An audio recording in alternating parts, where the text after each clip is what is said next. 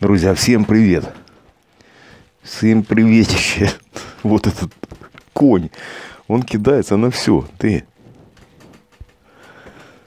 Марсик. Марсик. Марсик. Ты кусяка. Ты кусяка. Ну сегодня хоть ночь дал поспать. А у него пасть черная такая. Как у овчарки. Вот он кусает, а потом сразу лижет. Тик-тик-тик-тик.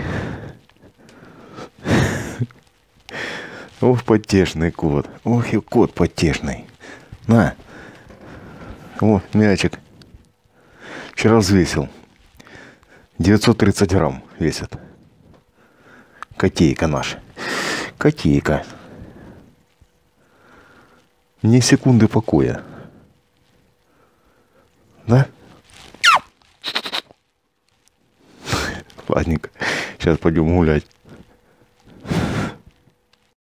Друзья, всем привет еще раз. Наелись только что, зашли коты.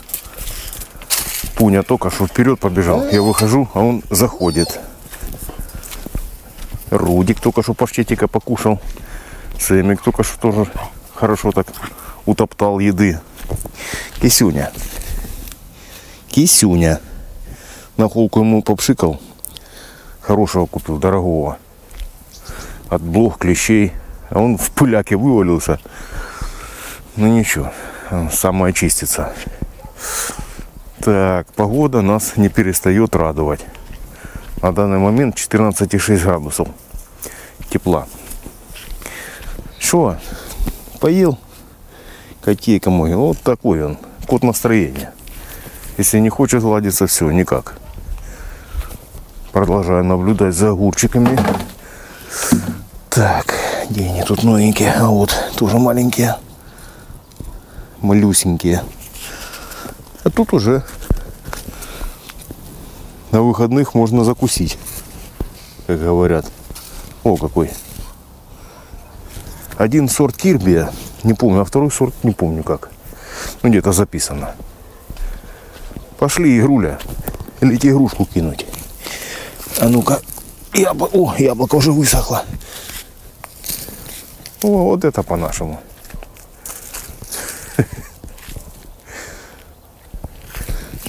А ну, вперед.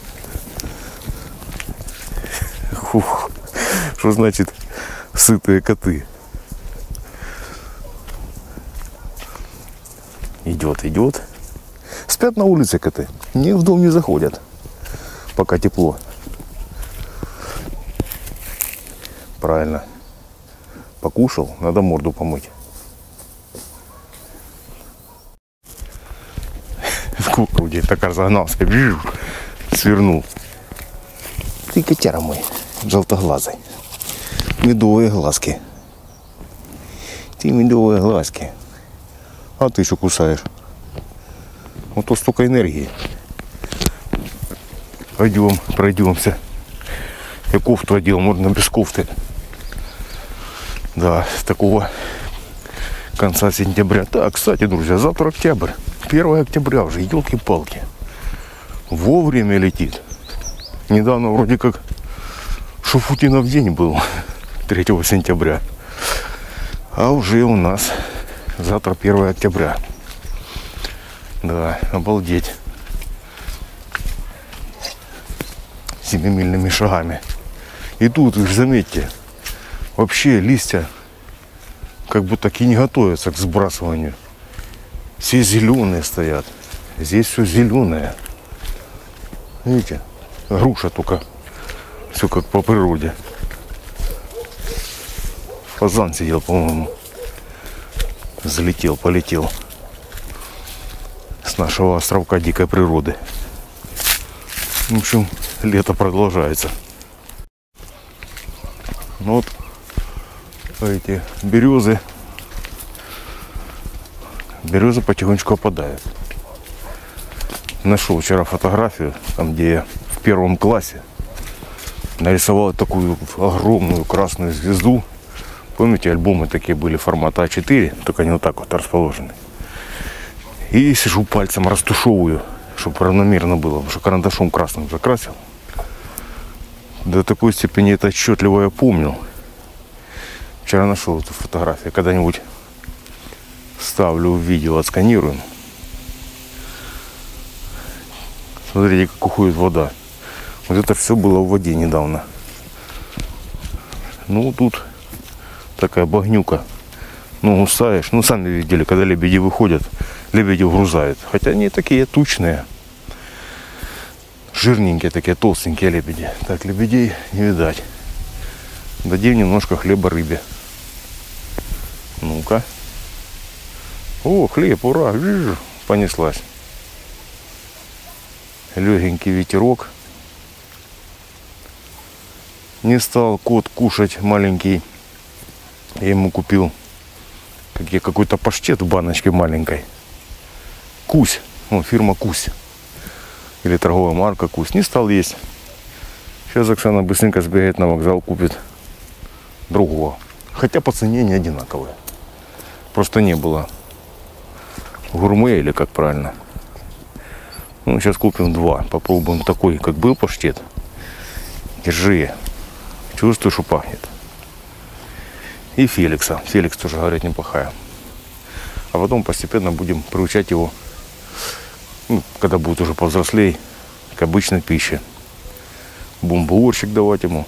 Всякие там кашки, как остальные коты любят. Много-много маленьких рыбок, как в аквариуме, елки-палки. Сейчас попробую ближе поднести. Не знаю, будет видно или нет. Красноперочки маленькие. Хорошее свежее утро. Быстро ты справился. Понравилось? Ну да, каждое утро. И вечер.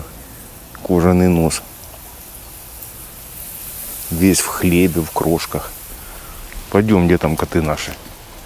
Лебеди не захотели. Или где-то в другом месте перекусили. Какое-то такое небо. Не слишком прозрачное.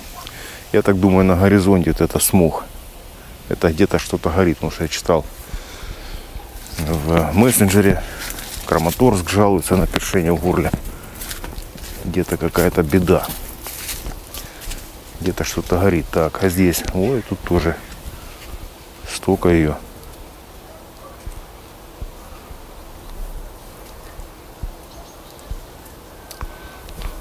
А тут так, нехотя. Тоже красивое отражение. Хотя нет, он разошлись. Рыбки. Так, о, сейчас крошек насыплю. Вон, видите? Вот это кидается красноперка, которая считается условно хищной рыбой. Ой, сколько ее. Жалко, как бобукс не взял. Ну-ка, вот так вот. Так, где наш пес? Пойдем, пойдем. Иди сюда. Что это у тебя? А, все, листик был, я убрал. Пойдем. Вернее, сам отпал. По поводу, я читаю комментарии по поводу кошки. Ну, вы же не забывайте, что кошки очень осторожные животные. Они крайне осторожные. Они их очень, у них слух лучше, чем у собак. Поэтому они могут на упреждение сработать и убежать, тем более деревья. В общем, ждем Манюню. Будем надеяться, что когда-то где-то вернется. Сосед, да, у него проблемы со слухом, но мама ж нормально себя чувствует. У нее-то со слухом все в порядке. Здесь Лакин. Где там мои игрули? А, вон сидит рыжий. Сейчас мы подбежим к нему. Побежали, побежали.